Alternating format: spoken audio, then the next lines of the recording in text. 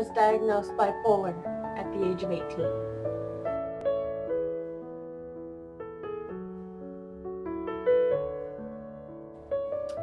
I never knew my real father, but my mother's first husband took me under his wing. But when they divorced when I was 4, he moved to Florida and I hardly ever got to see him.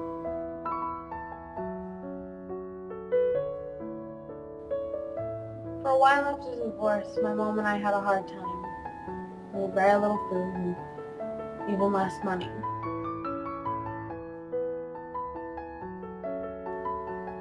When I was 6, my mom met my stepdad. He was a great provider and had a son around my own age.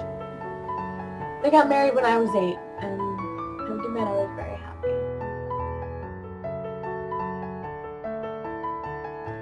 Things went well for a while, until when I was 10, my dad remarried, and she convinced him 2 years later that because I was not his blood, I didn't deserve child support.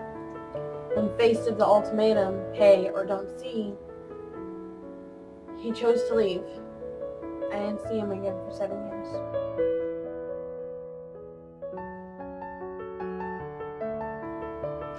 However, when I was 13, my stepdad adopted me and became the happiest family. I can honestly say that for 4 years, I had the best life any kid could ever ask for.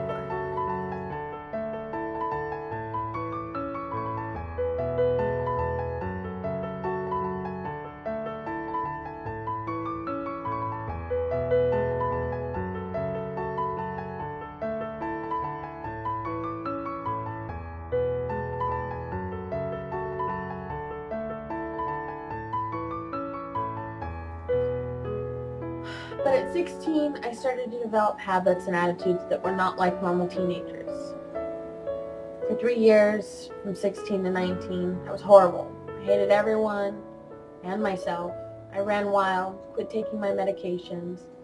I had horrible spending habits, a string of internet relationships, very few of which lasted, and if they did, nothing good came of them.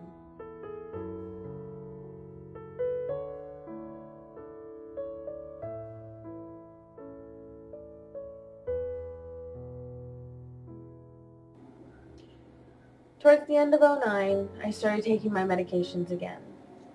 Shortly thereafter, I met my boyfriend.